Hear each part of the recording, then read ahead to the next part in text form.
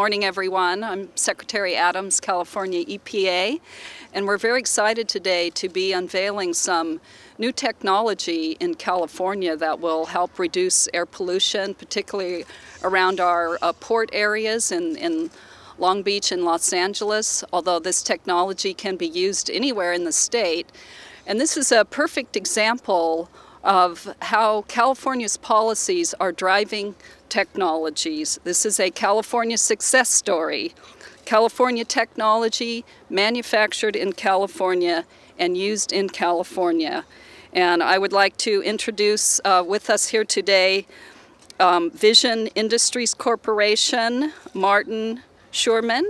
Martin's right over here. Martin's over here. That is tall. President and CEO. We'll be hearing from Martin shortly.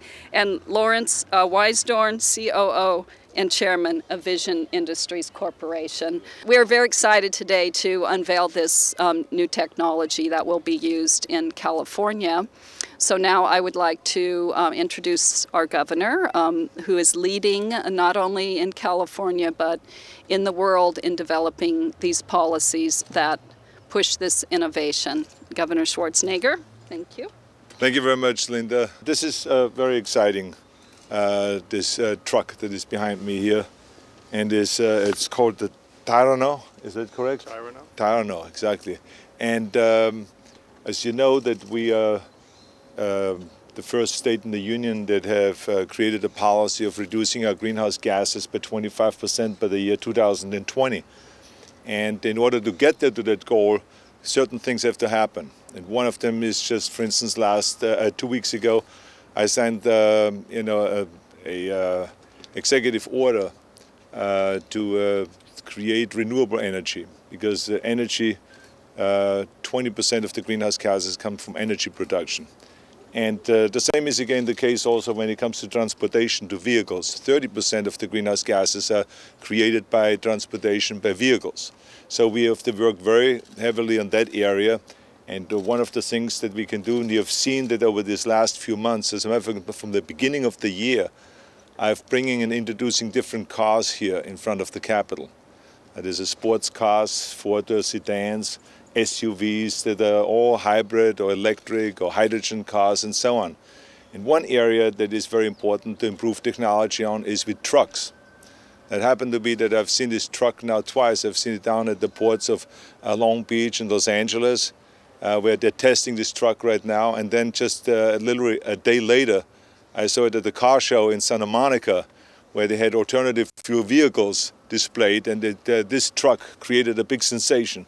There were a lot of people around it, so I went there and looked at it, and I saw again the same truck that I just saw a day before, and this car has 0 emissions.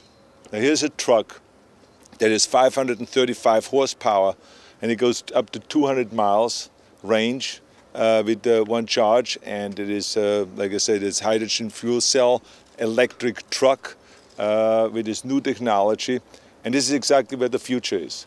And I think that because of the kind of effort that we have made already here in California, we have seen in Port of Long Beach and of Los Angeles, we have seen a reduction of greenhouse gases by 70% just in the last 2.5 years. It's all because of technology. People are still driving the same size trucks and everything is the same, but I mean the technology, the tugboats now have hybrid engines rather than a fossil fuel or dirty diesel.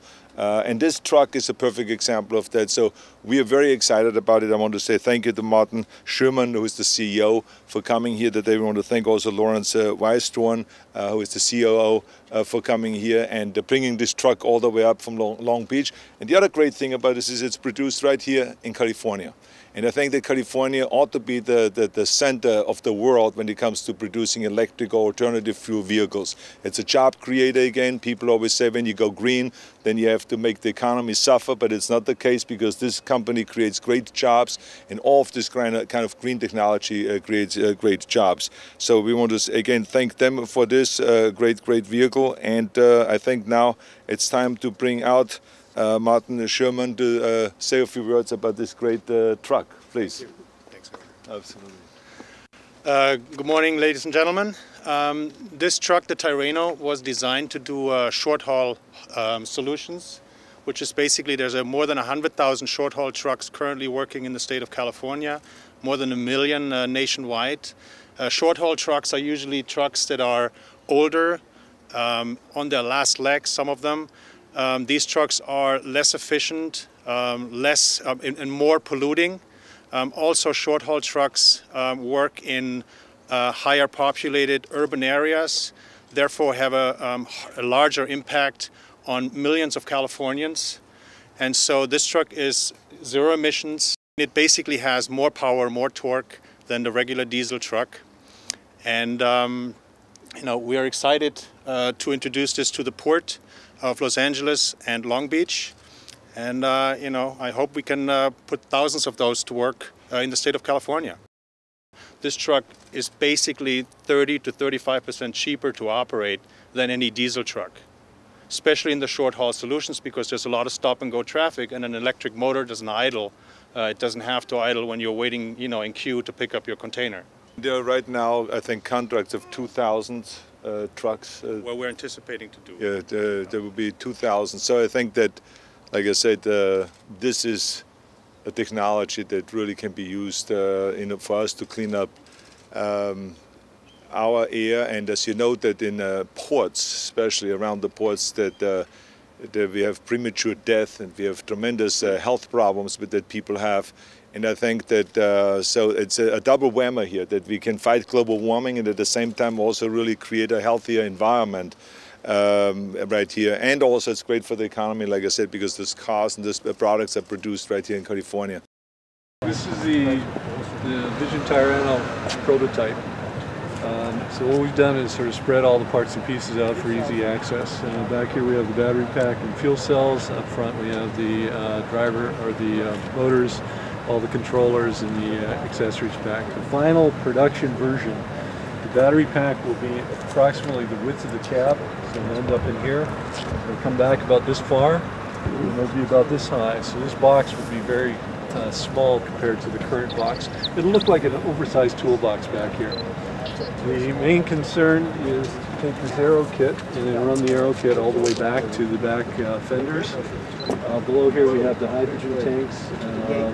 These are 16.5 kilograms of hydrogen between the two tanks right now, one on each side. So the final configuration is we're going to have, it'll be a slightly shorter truck, probably about a foot shorter. We'll have a very small box in the back that'll look like an oversized toolbox, and everything else will be under the hood.